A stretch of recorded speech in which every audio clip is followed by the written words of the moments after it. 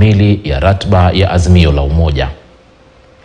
Huku kinara wa Azimio la Umoja One Kenya Alliance Raila Odinga akitarajiwa kuwasilisha nyaraka zake kwa tume huru ya uchaguzi na mipaka nchini IEBC Jumapili, kamati inayosimamia kampeni zake za urais ikiongozwa na Profesa Makau Mutua imetoa ratiba kamili ya shughuli za hapo kesho. Kwenye hotuba yao kwa wanahabari katika uwanja wa Nyayo jijini Nairobi, Profesa Mutua amesema kwamba kikosi cha Azimio kina imani kubwa kwamba wataibuka ushindi baada ya uchaguzi mkuu wa Agosti 9.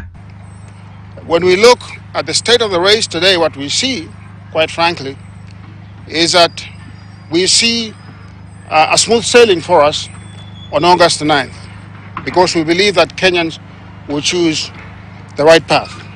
Huku pia kimpongeza kiongozi wa chama cha Wiper kwa kuchukua hatua ya kurudi kwenye mrengo wa Azimio, Mutua pia amedokeza kwamba ni ishara tosha kwamba kikosi chao kimekamilika kama walivyotarajia.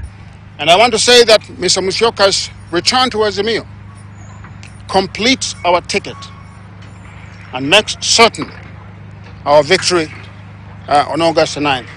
Siku ya Jumapili mwendo wa saa 2 za asubuhi, Raila Odinga anatarajiwa kuhudhuria ibada ya misa katika kanisa la All Saints Cathedral jijini Nairobi kabla msafara wake kufunga safari na kuelekea katika ukumbi wa Bomas ambapo atawasilisha nyaraka zake, huku akisaka kupewa ridhaa ya kuwania urais katika uchaguzi mkuu ujao. Baada ya kuidhinishwa na IEBC, Raila na kikosi chake cha Azimio la Umoja wanatarajiwa kuzuru kaunti ya Nakuru ambapo pia watahutubia mikutano kadhaa ya hadhara jijini Nakuru. So tomorrow morning, as I said, we are going to go to the Bomas of Kenya.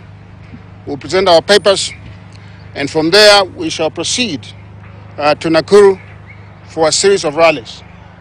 Jumatatu tarehe 6 mwezi huu wa Juni, kikosi kizima cha Azimio la Umoja One Kenya kitakuwa katika uwanja wa taifa wa Nyayo ambapo watafanya uzinduzi rasmi wa manifesto ya chama cha muungano wa Azimio la Umoja.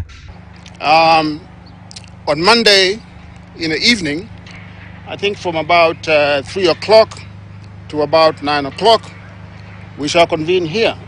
You can see the pavilion that is being prepared. We shall convene here.